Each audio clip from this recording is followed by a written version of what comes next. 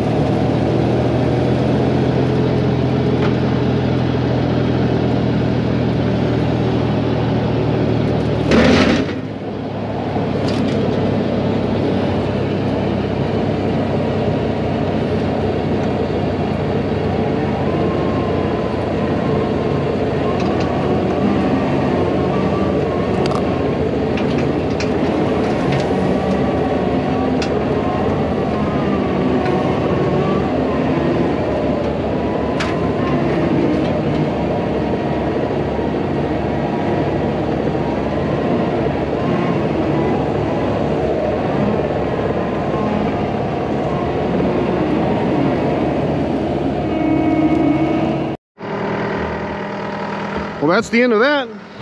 It'll take but about 25 minutes or so really quick to mow all this down. Just clean it up so I can see what I'm dealing with in here when I come start burning in the next few weeks. As cold as it is, none of this should grow back. I did not see that oak stump right there, and I went right into that pretty hard. Ooh. But yeah, just cleaned all that up. I'm not gonna worry about the stuff that's growing in that pile. That's all getting ripped out and burned. Same thing with that one. I kind of just munched up some of the smaller limbs on one of those live oaks over there, but that was as far as I really wanted to go with it. But that pine tree and what's left of that live oak and that big stuff over there and that oak, all that's getting burned. All that's getting burned. I gotta get the mini in here. That stump, old pine stump, I just haven't put much, hasn't been a real priority. I've just been kind of piddling with this lot over the last couple of years. My sister and her husband were, when we first started clearing this lot about 2 years ago, they were actually going to come in here. Hell, that might have been, yeah, I think that was like 2 years, something like that. They were going to come in here and put a, might be 3 now, I don't remember, but they were going to build a house in here. And like right in here-ish. But that ended up getting scrapped, and I've just been kind of just not really doing much with this lot in the meantime. But I really just kind of want to get it cleaned up so I can start and get these stumps out and get the rest of the stuff burned, so then I can just come in here with like the bush, like the tractor and the bush hog, and you know, just keep it mowed, and then maybe get some decent grass in here, you know, and then the next few years I can start bringing the zero turn in here and just mowing it with the zero turn once I get all this stuff burned up and the rest of it ground down. And maybe I come in here and just rake all this down with the bucket and kind of mix it into the ground a little bit. Maybe bring the tractor over here with the tiller and till this up a little bit, and so I can get it decent enough and finally just start getting some grass in here, you know, because where there is, you know, some nice area here, it's starting to get some decent grass in here. So if I could just get it to grass, and I could just, like I said, bring the zero turn in here and keep it maintained from now on, and it'll look nice. It's a really pretty little piece right here. It's a really cool little live oak formation here. It's a really pretty piece of property. It's just really low off the road there. I mean, I don't know if you guys can see that, but it drops off that road probably, I'm gonna say at least 3 feet down in here to that road. It's probably 3 feet, something like that, off the crown of the road. So it's just a little low. If they were going to build in here, we were going to have to raise this lot up in here with fill dirt a good bit, but I think for now I just kind of want to get those stumps out, get the rest of this stuff burned, and get it cleaned up. Well, it's been a beautiful afternoon. I appreciate you guys coming along with me and riding along. Hope you guys enjoyed it. Just a quick little afternoon project. I didn't film me messing with the driveway. It wasn't anything spectacular with that. So yeah, beautiful afternoon. I just dropped Kelly off about an hour ago to go sit in a tree stand, and I'm gonna go pick him up at dark, and it's just a beautiful afternoon here in South Carolina. I hope it's beautiful wherever you guys are at, enjoying this lovely fall day. I'm gonna go back to the house, watch some college football, hang out, and I will check you guys later. I'm out of here. Bye, everybody.